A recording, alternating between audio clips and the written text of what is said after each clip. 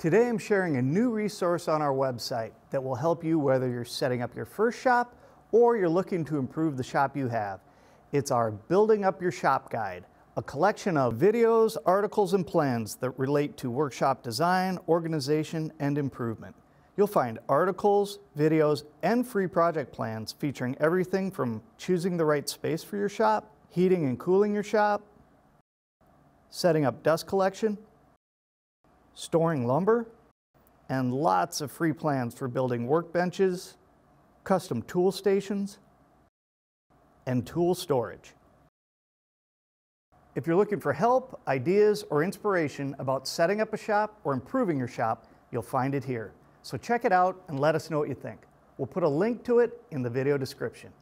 Now, there are way too many articles and products for me to highlight here, so I'll wrap it up today by taking a look back at a garage shop tour led by Rob Johnstone. It's loaded with products and ideas for your shop. Take it away, Rob. Most of us woodworkers dream of having a larger workshop, but the truth of the matter is you can do effective woodworking in a pretty small space. Today we're going to show you how we set up a workshop in just part of a two-car garage, and we even left room for the cars and some additional storage. Let me show you. As you can see, we've designated one corner here for our woodworking tools. It's roughly 11 by 11, and it has enough tools in it that you can build almost any kind of woodworking project. Plus, there's room to park a car while you're working. And the key is we keep everything we can mobile so that when we're done, we can park a second car. So now I'm going to give you a tour of this entire shop and show you how we got so much efficiency into such a small space.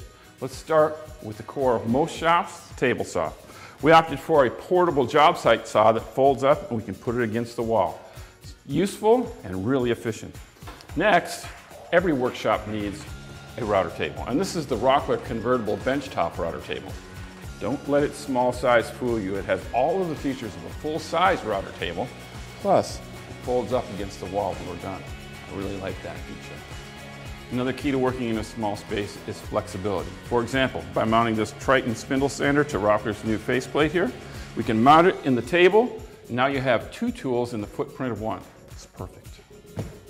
Now, if a table saw is core to your shop, almost everybody will also want a sliding miter saw. We put ours on a rolling cart so that you can use it here in the shop, or if you have longer pieces, you can roll it out into the driveway. It's very handy. Dust collection is critical in any woodworking shop, but especially so in a small shop. But we don't need a huge dust collection system. We've used a shop vacuum. It's connected to a separator. The separator pulls out chips and other big debris. It keeps your shop vacuum from filling up more quickly and keeps the filter cleaner longer. In addition to the separator, we have this hose reel, which allows us to connect to almost any tool in the whole shop. And then when we're done, you just roll the hose right back up. It also allows us to maybe vacuum out a car if something gets dusty. Every workshop needs a workbench, but ideally in a small space, even the workbench should be mobile. That's why we use these casters from Rockler. They're workbench casters. We can move the bench to where we need it. When we set it down, it is rock solid. And this anti-fatigue mat we've placed at the bench makes that time you spend standing at your bench a lot easier on your body. So let's talk about how we utilize the wall for storage.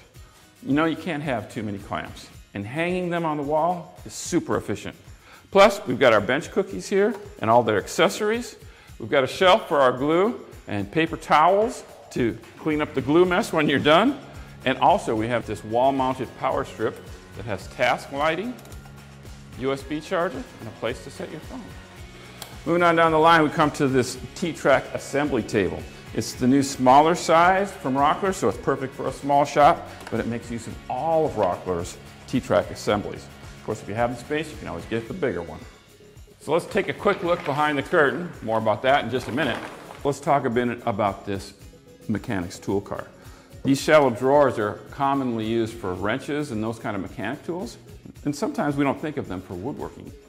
In fact, by making use of this lock-align drawer organizational system, these shallow drawers store all sorts of our woodworking supplies efficiently, and you never lose sight of them. You know what the most overlooked aspect of almost any shop, regardless of the size? Lighting. Bright, even lighting makes your time in the shop safer, more efficient, and so much more pleasant. Here we've used 4 5,000 lumen LED lights gang together, and it makes all the difference. And finally, I want to tell you about one of my favorite fixtures in this small shop setting. I think you might have noticed some ceiling track when we were showing you the lights. That allows us to do a couple of things. First, it allows me to hang that curtain that I mentioned earlier. It allows me to contain dust and debris, especially if I have a car parked on the other side. And secondly, we hung a special track right over our benches where we can make use of these hooks, where we can hang hoses and cords and control them. It's especially handy for hanging parts when you're finishing. So there you have it. Handy little woodworking space that's here when you need it and out of the way when you don't. Now, I am well aware that many people might not even have this much space to work with. However, you can use the concepts that we've identified here to build your own. Use mobile tools, compact tools when it's appropriate. Keep the place clean, especially with dust collection, and don't forget the lighting. I'm Rob Johnstone from Woodworkers Journal. Thank you for watching. Thanks, Rob. Those are great ideas for any shop. And don't forget, check out our new Build Up Your Shop guide on our site. It's loaded with inspiration, instructions, and free plans. I'm Dan Carey from Rockler and Woodworkers Journal. Thanks for watching.